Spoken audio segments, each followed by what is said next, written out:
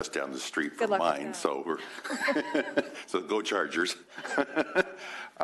Michael, you were kind enough to give me the details of what cases are taken by the state Supreme Court.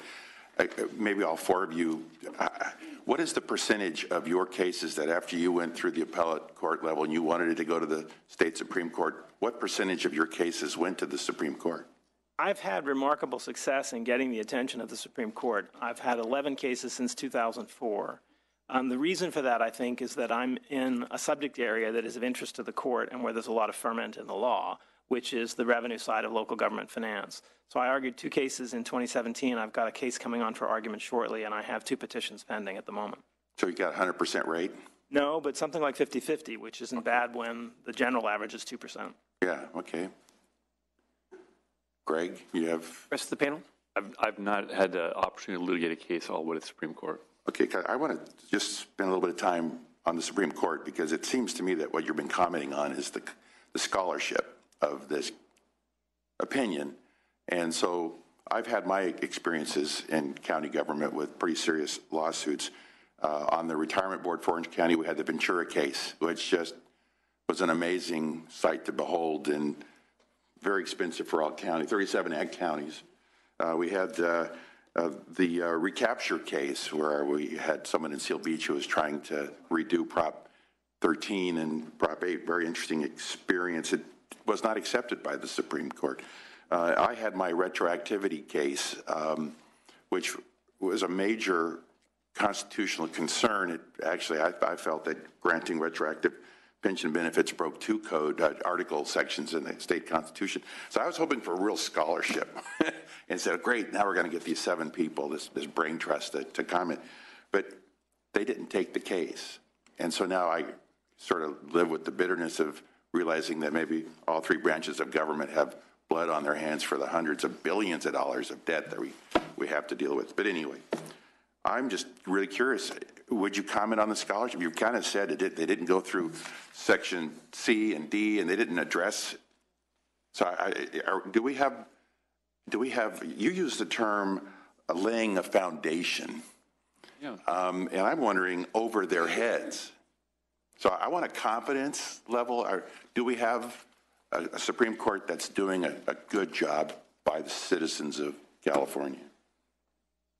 Well, let me at least, I don't know if I can have a larger commentary on the Supreme Court generally. I will say from a taxpayer's perspective, you know, over my career and certainly the passage of Prop 13, and I wrote this in my opinion, that there's been a struggle with feeling like as a drafter and as a taxpayer that we're not quite getting the language in initiatives tight enough for skilled lawyers to get around.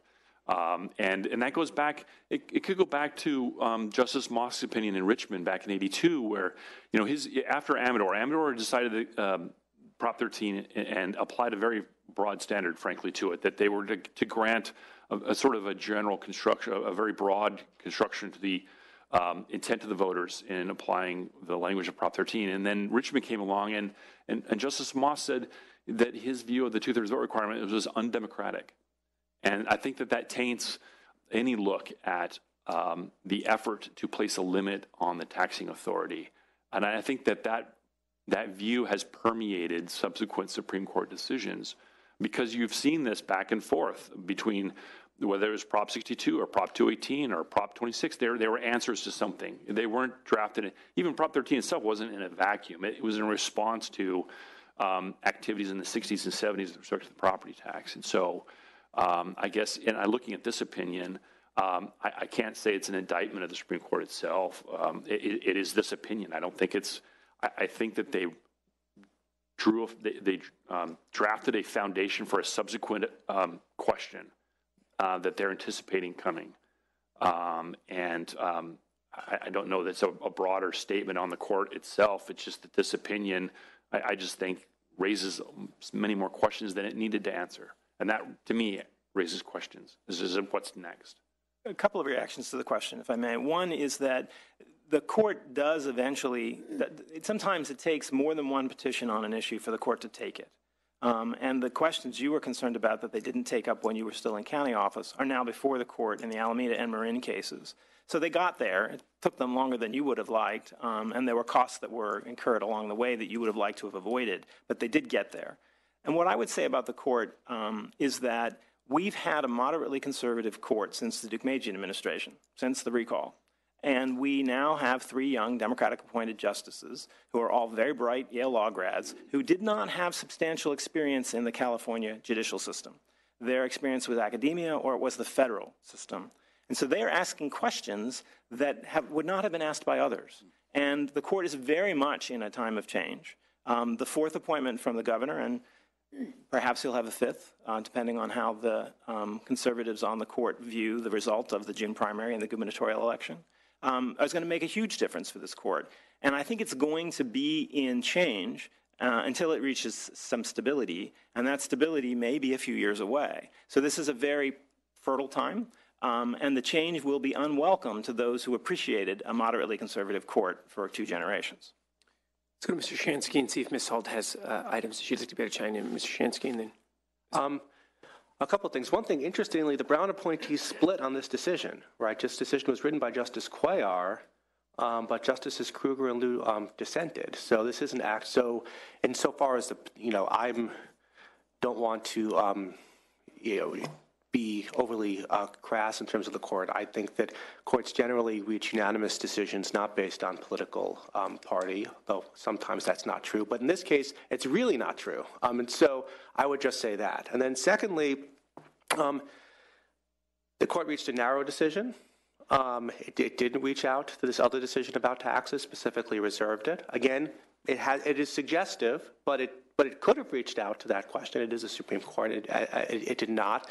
And additionally, it is fairly grounded in broad constitutional principles that had been applied just the year before Prop 218 in favor of people who are concerned with limiting taxes. So proponents of an initiative to prospectively repeal a tax, the question was, can you do that? Can you use the initiative power to repeal a tax? And the Supreme Court said, well, we interpret the initiative power broadly, and so you can. And so it is a broad, neutral principle that is grounded in California law that the justices applied, and they didn't apply it in lockstep in terms of any sort of ideological litmus test. So I think as far as this case is concerned, one can have legitimate disagreements, but I certainly don't think that it is, an unreasonable decision by any means. Thank you, Ms. Holt. I would echo what Professor Shansky said, but also add that in large part, we're stuck with a ballot initiative which, quite frankly, was poorly drafted from the get-go. And, I've been working on Prop 218 issues since its enactment in 1996. And even now, we're still continuing to see interpretations this many years later to basically understand what the voter's intent was. So ultimately, I don't see an end to this litigation. And we have not only Article 13C here, but 13D, which continues to be an ongoing debate about what it means in the relationship to property levy fees and charges and assessments. So, do I blame the court for not going there? No. Ultimately, I think they decided to focus on the specific question at hand, and that's what they did. Whether or not it has implications that extend beyond that, I don't think that they saw that as their role in that particular decision. Thank you for your candidness, and thank you, Mr. Chair. Appreciate it. Good panel. Thank you so much, Mr. Senator. We'd like to be able to see if we have